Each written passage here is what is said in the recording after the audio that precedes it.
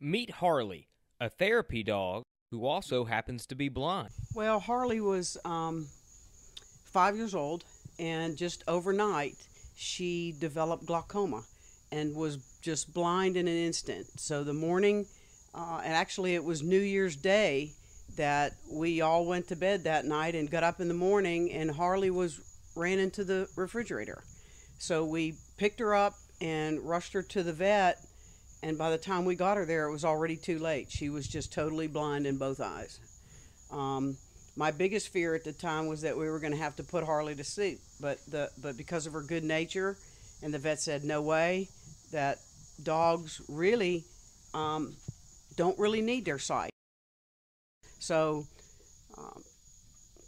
so we had Harley's eyes taken out, and it was not an easy decision to make, but it was one that was really best for Harley. With Harley not having any eyes, her interactions with the children usually start with one question. Well, it's really funny with the kids because the kids see her and they'll say, why don't she open her eyes?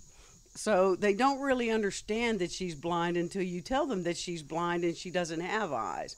But it works really well with not just the kids at Shriners, but also with the people that we go visit, like at schools. Sometimes we go to Carolina Behavioral Center, and they appreciate her more because they feel like all of a sudden they're not thinking about how unhappy they are or their problems. They look at Harley and she seems to be like smiling all the time. So they just feel like it just alleviates all their problems and their issues, and all of a sudden they focus on her. Dr. Keith Getty says he can tell a difference in the patients when therapy dogs like Harley come to visit. It's like the lights come on, they're smiling. I mean, some of the kids who are maybe struggling or having trouble with their stomach or whatever, it's gone. It's complete great distraction. How does it make you feel to see your dog? It makes me feel great because it just, when this happened to Harley, I was so afraid that, I don't know what I thought. I just was so afraid that she just wouldn't have any real purpose in life, and she would just lay around all day and she would just not really do anything. But when I saw an advertisement for therapy dogs on TV, I said, you know what, this would be the perfect thing for Harley to do. And she has been perfect at it. She not only brings comfort to kids who kind of could use an extra little something to brighten their day, but what does she do for you and your family on a daily basis? You know what? Harley's just special.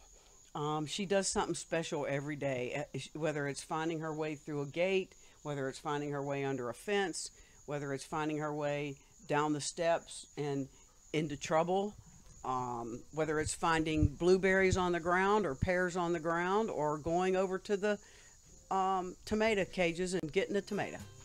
Harley has no problem getting what she wants and doing what she wants.